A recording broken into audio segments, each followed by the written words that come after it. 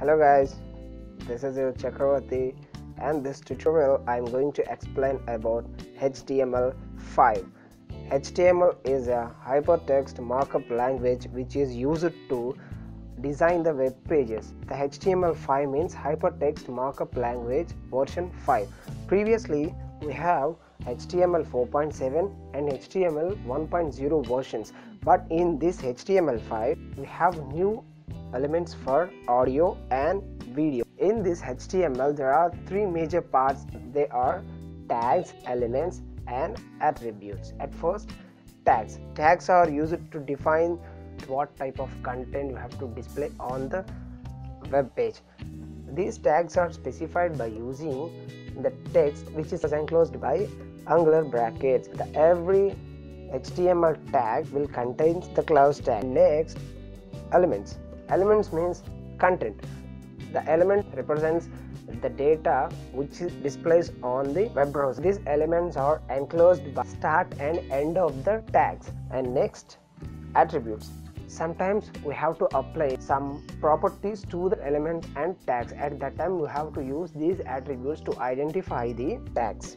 The requirements for the HTML5 is text editors and web browsers. The famous text editors like Edit Plus, Notepad and Notepad++, and the web browsers like Chrome, Firefox, Internet Explorer and etc. This is the HTML comment tag. In this tag we can place the comments which belongs to the HTML tag. This tag contains the exclamation mark preceded to the content. And HTML tag.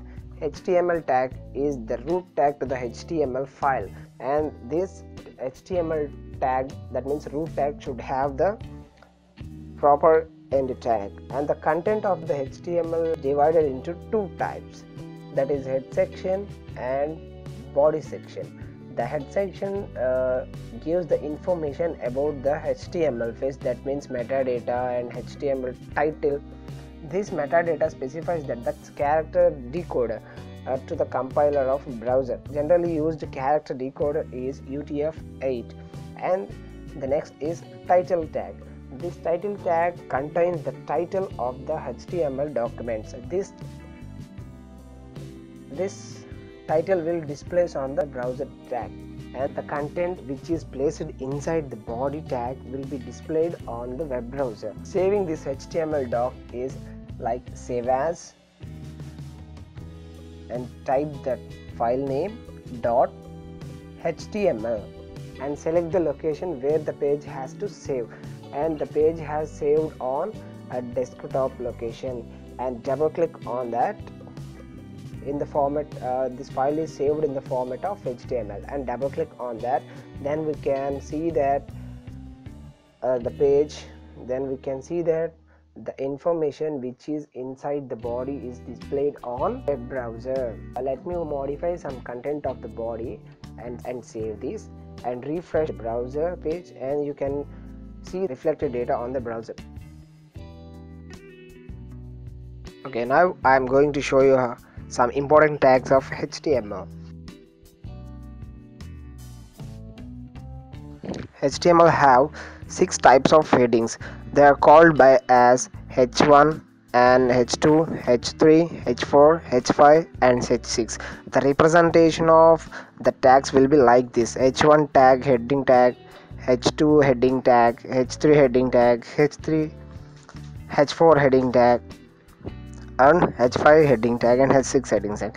Based upon the requirement, we can use any type of heading tags.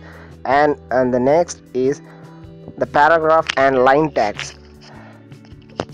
Paragraph and line tags.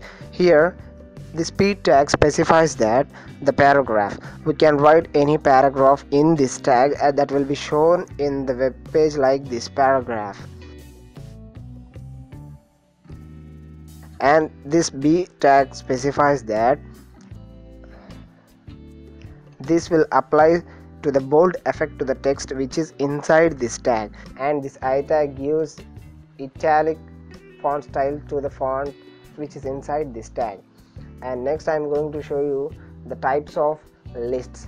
There are two types of list in HTML. They are unordered list and ordered list. The unordered list in the HTML is defined by using UL, that means unordered list.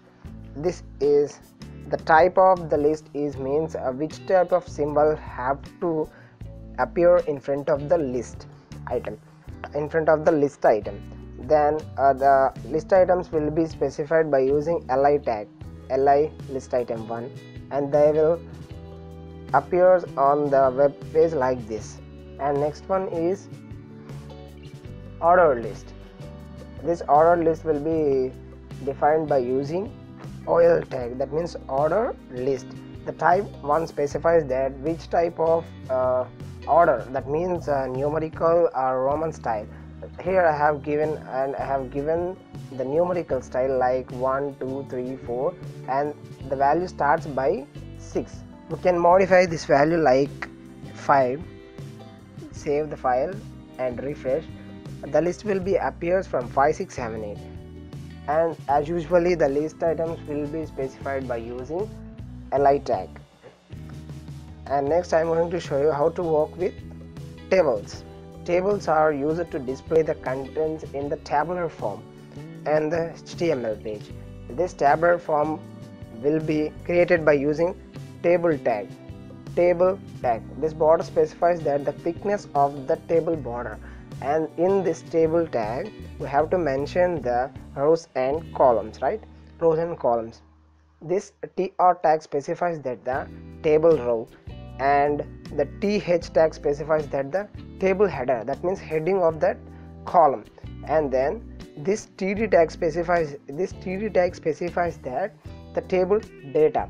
Here I have used 3 rows and 2 columns, that means was row 1, row 2 and row 3.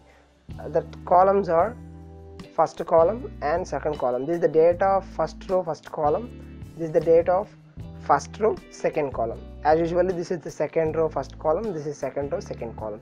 And the table tag will be closed by using close table tag. And next, working with hyperlink. The hyperlinks are used to redirect from one page to another page. That means creating the link between two HTML pages. These hyperlinks are created by using the tag a and hrefr. This hrefr defines that hyperlink reference. So to what page this link has to redirect, to what page this link has to redirect, we have to specify that login.html.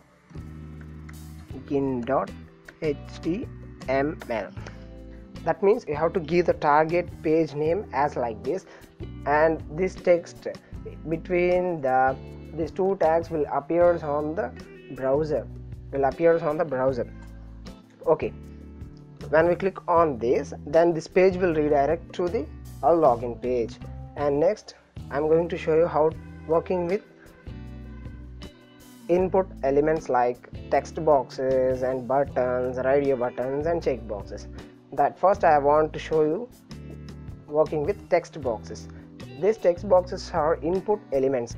These text boxes are defined by using tag input type equal to text. This value means identifier. The password field will created by using input type equal to password like this. This will create the non-readable format. The password will change to the non-readable format like stars and dots. By using these tags we can create the login pages and whatever the text fields we can use in our web pages. And this is the button. The button will be created by using input type equal to submit. There are two types of buttons like submit and reset, and the value is submit. This means the text which are going to show on button. And this br tag specifies that next line space. If you give 2, that gives 2 lines of line space. And the next input type is radio buttons. The radio buttons are used to specify either male or female, whatever. For that requirement we have to create the radio button. So these radio buttons are created by using input type equal to radio. By this we can create the radio buttons like that. And then go to checkboxes. These checkboxes are used to